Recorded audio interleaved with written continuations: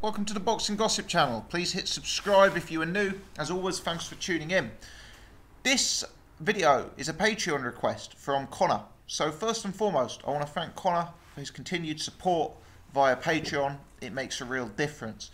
Connor's request was for me to discuss the top pound for pound fighters in Great Britain, including a top 10 list. Now, I've done something similar. I don't have an exact date, but I did something similar second half of 2018, certainly.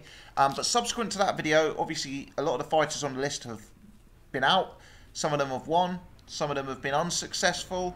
And there's been possibly a few changes to the order. It's always a topic people find interesting, so perhaps makes sense to revisit it in the new year, especially seeing as we've had a request on the topic. Now, when I do updates to these lists, one of the things I don't do is go back to the first list I created and simply replicate that, adding and subtracting people who've won and lost, etc. I kind of start each list from scratch as if there's no history, and I am always open-minded to changing my opinion.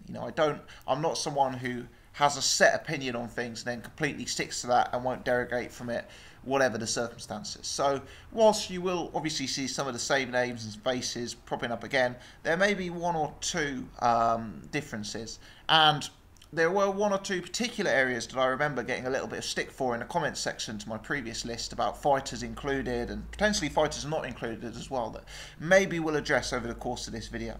But first and foremost, as always, before I start one of these videos, I'm going to go through a few notable omissions. We're going to rattle through them. Also going to say, and I won't labour this point because long-time viewers will hear me say it before, for me, when you're doing lists of this nature, talking about the top 10 pound for pound in Britain, I'm going to be looking at resume. I'm not one of these people who focuses on a prospect who's looked absolutely devastating, knocked out a load of people, and sort of not been in against very much, not had many questions asked to them. So without any spoilers, you're not going to see any Daniel Dubois just yet on the list. It's not about eye test for me, it's about resume. But anyway, let's put that to one side. Notable omissions. Amir Khan and Tyson Fury. Two guys who, at their peak, would be towards the top of this list. Two guys who can very easily get back to this list if they get active and have form at a noteworthy level. At present, they're both inactive. I appreciate Khan has a fight coming up, but it's been so long since they had a notable win in the sport of boxing that I've decided to omit both of those guys. James DeGale. Notable omission. He was high on my list last time out. He comes off. Frankly, if you're losing to Caleb Truax won that fight easily, in my opinion. He won it by a margin. If you're losing to Caleb Truax, you're not one of the top 10 fighters in Great Britain. So, James DeGale off the list. Terry Flanagan still doesn't make the grade. He just hasn't fought a level of opposition throughout his career at all. I do not believe Terry Flanagan has ever fought a top 5 division in any top 5 fighter in any division, and the fact he's a long reigning world champion is kind of by the by. His resume is just painfully weak, so Flanagan's not on the list. And finally, Eubank. Eubank would probably be my number 11. I think he's the one who's most likely to enter this list. But right now, if we're looking at Eubank's best wins, Arthur Abraham, maybe that sort of level of opponent, they're just not quite the high enough statute in their respective divisions in order to merit inclusion in the top 10. So those are a few notable omissions. Without further ado, let's crack on to the top 10. And number 10 is someone I received a lot of stick for omitting in my last video, and that's Tony Bellew.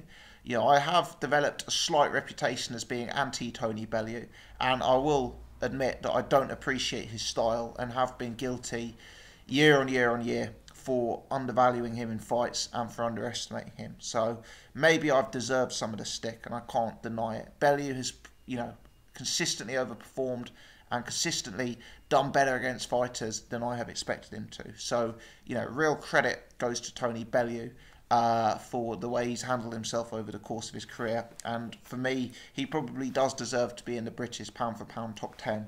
With James DeGale off the list, the space is open for Tony Bellew. Bellew, has he beaten top 10 fighters? well, yes. You know, he's beaten Ilunga Makabu at cruiserweight. He's obviously beaten David Hay at heavyweight. The difficulty with Tony Bellew is at no stage can you say Tony Bellew has really beaten an elite fighter, or Tony Bellew has beaten a fighter who is the, you know, the top of the heavyweight division or the top of the cruiserweight division. We certainly didn't see him in with the likes of Usyk or Bradis or, you know, Gassiev when he was at cruiserweight. The only time he fought elite light heavyweight in Adonis Stevenson, he lost. But you know, he's got form there or thereabouts. Cleverly, Hay, Flores, Makabu. One or two other bits of form as well over Mackenzie. So let's include Tony Bellew at number 10. I think he deserves inclusion based on his consistency, and good luck to him. So Bellew at number 10. Number 9, I have Kaliafai. Kaliafai, I think I probably said this last time I did one of these videos, a guy who in terms of skills, in terms of technique, in terms of attributes, could possibly be a lot higher than number 9. But at this stage of his career, he just doesn't have the resume to justify that. Luis Concepcion, good name at Superfly, who he's beaten. Subsequent wins over Muranaka and Ishida mean that he has stayed at that consistent level. Like Tony Bellew, for me, he hasn't taken on the very, very top fighters in his division. And as a result, it's harder to have him any higher than number 9. He's a guy who needs a big year for me. Talk about him fighting Charlie Edwards. I don't want to see that. I want to see him fighting you know, the consensus higher rated guys in his division. But Kaliafai, a current world champion, and a world champion who, whilst he's got less defences than a guy like Terry Flanagan, for me, a name like Luis Concepcion is probably more of a relevant name in you know, the super flyweight division than anyone Terry Flanagan's ever beaten. I mean, Terry Flanagan's best win, is it Derry Matthews? Is it it's probably Petrov, isn't it? You know, so there you go. Anyway, moving on. Number 8, Lee Selby. Selby's another one of these guys. He's been on the scene for a long time. He feels like he's been one of our top fighters, you know, for ages. And if you were doing this list without focusing on resume, I couldn't argue if you had Selby as number 1. You know, Selby is a great fighter to watch. He's not the most exciting in terms of power punches and getting sucked into wars, but he's a pretty complete technician. He's a really advanced boxer with ultimate smoothness in there. But again, it comes down to who is Selby's best win. You know, he's got a big fight up against Josh Warrington. I appreciate that would be his best known win if he's successful, but is Josh Warrington really the world class or the elite? No. I mean, for me, Selby's best win is Evgeny Gradovets, and you know, Gradovets hasn't exactly bounced back from that loss to prove that he's still a world-class fighter subsequently, you know, so it's kind of hard to sum up Lee Selby. There's been a few less inspiring performances. He's been in with the likes of Eric Hunter, Jonathan Barros, Fernando Montiel, Joel Brunker. I think he is there or thereabout, but really, that number 10, 9 and 8, Selby, Kaliafai, Tony Bellew, there isn't a huge amount in it between them. You know, Bellew's probably got more, well, Bellew's got more highly publicised losses, but I couldn't really argue whatever order you have those three, and they're all guys who've been there or thereabouts without taking on the true elite of their divisions, and you know, if they want to be higher, they'll have to step up. Number 7, Kell Brook. Now, Kell Brook isn't higher than 7 because of the losses, you know, especially the fact he's got back-to-back losses against the likes of Gennady Golovkin and against the likes of Errol Spence. So, Kell Brook, I have to put him at number 7. I can't put him much higher because of those losses. Obviously, comeback fight due up against Rabchenko, so we'll see how he gets on there.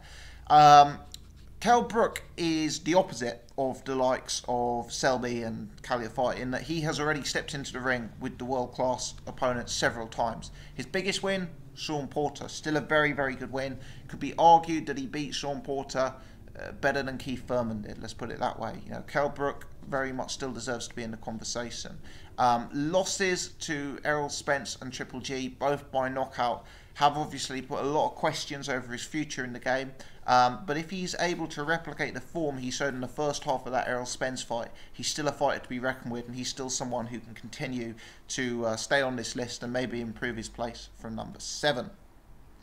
Number 6, Jamie McDonnell. really, really hard guy to sum up because it feels like he's been inconsistent of late, and it really feels like he's lost the momentum he had in his career a few years ago. He's now 31. He's had 2 back-to-back disappointing fights against Laborio Solis, although he didn't take a loss in either of those. And he kind of maintains his place on the list largely due to his 2015, where he had back-to-back wins against the then unbeaten Tomoki Kameda, which was considered pretty world-class form at the time. McDonald's a hard guy to sum up. You kind of feel like this is make or break for him in his career.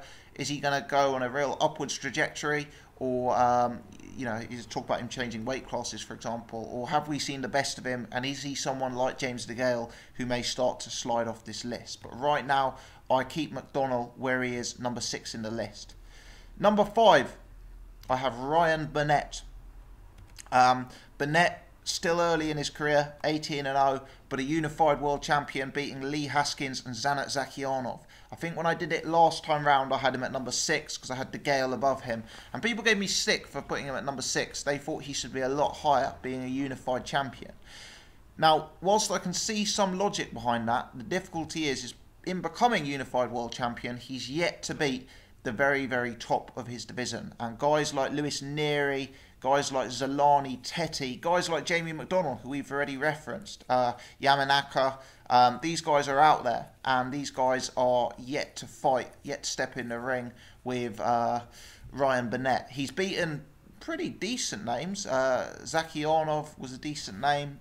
Lee Haskins was a decent fighter.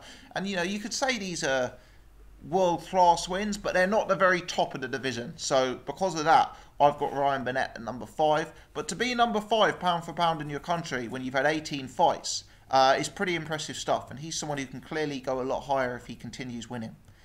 Number 4, George Groves. Now, George Groves is always a difficult guy to rank because people always know George Groves maybe more for his losses than his wins. In particular, the 2 Carl Froch losses, which will live long in the memory for obvious reasons. George Groves has actually built a very formidable resume outside of the Carl Froch fights. And he also had the loss to Badu Jack, let's not forget. But recently he's shown very much improved form, stopping Fedor Chudinov, stopping Jamie Cox. He's got other form, if you look historically in his resume. Who can forget the win over James DeGale when DeGale was unbeaten? Admittedly, in a very tight fight.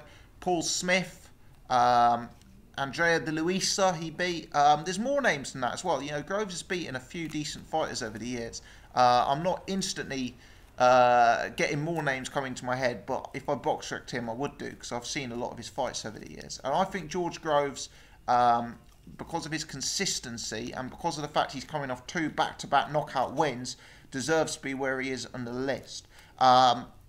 Groves obviously fighting Eubank in a fortnight. That's going to be a big test. If he goes and beats Eubank, it's very impressive. If Eubank beats Groves, perhaps we'll be talking Eubank in the top 5, and you know, perhaps George Groves, like his old foe James DeGale, will be slipping off the list. But right now, I just felt that George Groves had been involved in higher level elite fights than the likes of a Jamie McDonald or than the likes of a Ryan Burnett.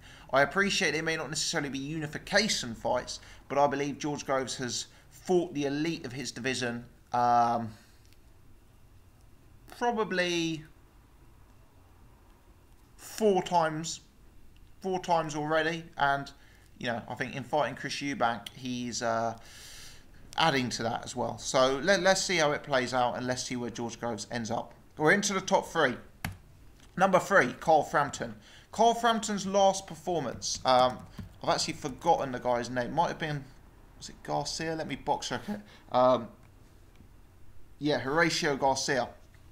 It was a very uninspiring performance that left kind of more questions than answers. But prior to that, he beat Scott Quigg, he beat Leo Santa Cruz, and then he had the majority decision loss to Leo Santa Cruz.